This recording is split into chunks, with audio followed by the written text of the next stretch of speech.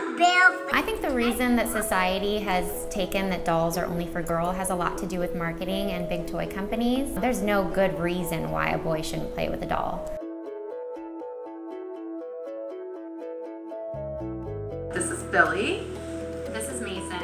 These are our first pair of action dolls that we're releasing. He has 11 joints and 6 of them are action joints, which are ball joints. And the great thing is they can rotate all the way around. The inspiration for Boy Story was my children. I was pregnant with my second son and wanted to buy my older son a doll. In my head, I wanted a same age type doll. And I came up with a bunch of dolls. None of them were boys. I thought, why on earth doesn't this exist? This is really a strange situation that we have a one-sided gender scenario with our toys. And I thought, this is actually a problem I can tackle.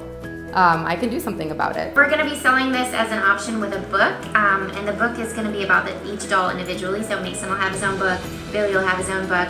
One thing that's really special about our dolls is that each one of them has its own face mold. So instead of what you'll see on the market now, doll companies just change the skin tone and the hair color. We wanted to celebrate the diversity and the features of those diversities and show kids that it's beautiful.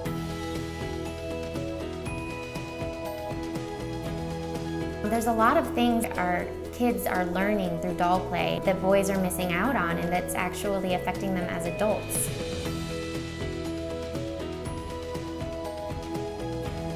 There are direct correlations between playing with dolls, pretend play, and developing very important communication, relational, and nurturing skills. My hope is that in the future there's a generation of adults who don't have these stereotypes in their lives anymore.